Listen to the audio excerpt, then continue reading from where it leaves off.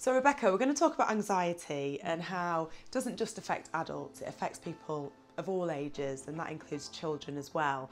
Should we start off by defining what is anxiety and how does that differ from, I guess, normal feelings of being anxious that we get from time to time?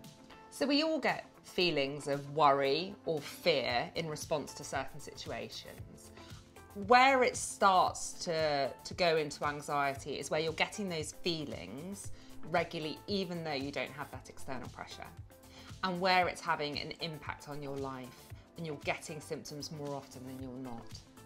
You know, when we talk about anxiety, the reason why we want to address it early is because longer term it can lead to behavioural and physical problems. So it's best to address it as early as possible.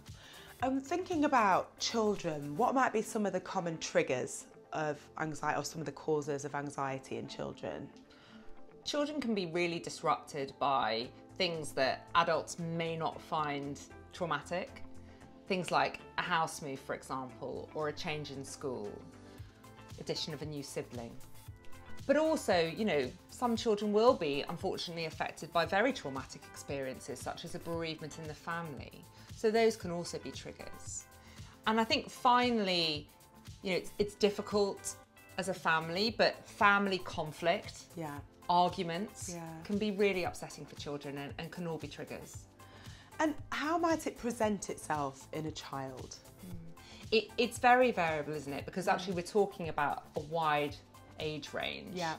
But broadly a change in the child's behaviour, either at home and or at school, you know, we should be aware of those as symptoms. So a child that suddenly becomes really clingy, doesn't want to go into school at all, is anxious if they, you know, can't hold your hand when they're walking along the street. A child that becomes more irritable or really tearful, and changes in sleep in particular. You know, a child that's waking up in the middle of the night, can't go to sleep, or even a regression in terms of behaviour, such as suddenly wetting the bed when they were dry before, can all be red flags.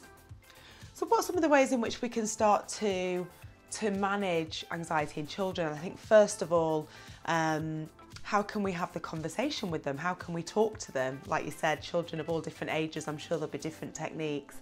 And then what are some of the strategies we can try and put in place to manage anxiety with our children? So when we're talking about talking to your child, it may not just be a single conversation. Yeah. It might be multiple conversations over a long period of time to kind of really uncover what's going on. And sometimes, depends on the age of the child, but sometimes having a conversation that's not directed at the child. Yeah. So, you know, talking about their favourite cuddly toy, you know, do you think Teddy might be a bit worried about something? Do you think Teddy might be having some symptoms that are actually because of worries that Teddy is having? Do you think watching TV programmes together as well, or sometimes even in children's TV programmes, helping them sort of start to recognise what anxiety is by talking about other people on shows or TV? Yeah, and I think definitely when we're also talking about, you know, a family that might be going through a divorce or a traumatic event like a bereavement, you know, reading books that address that or watching TV programmes about those particular events and how children have coped with it can be really helpful as well. What about slightly older children?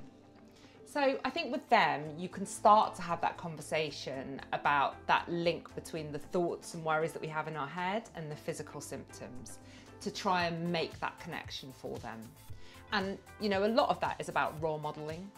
You talking about your own experience and what has worked for you, and actually just spending the time to be able to deal with coping mechanisms with them. And you mentioned about being a role model. I think it's important we remember that we're such important role models for our children, and self-care is important for the parent as well. Especially, it's very difficult if you have a child who's experiencing any mental health problems, so that self-care is crucial. Yeah, completely. You know, I think there's ways of role modelling ways to deal with the anxiety as well. You know, things like creating a worry box that your child can put worries into. Could be something that you do as a family. Yeah. Breathing exercises like breathing in for 3 seconds, holding for 3 seconds, and then breathing out for 3 seconds could be something that you do with your child.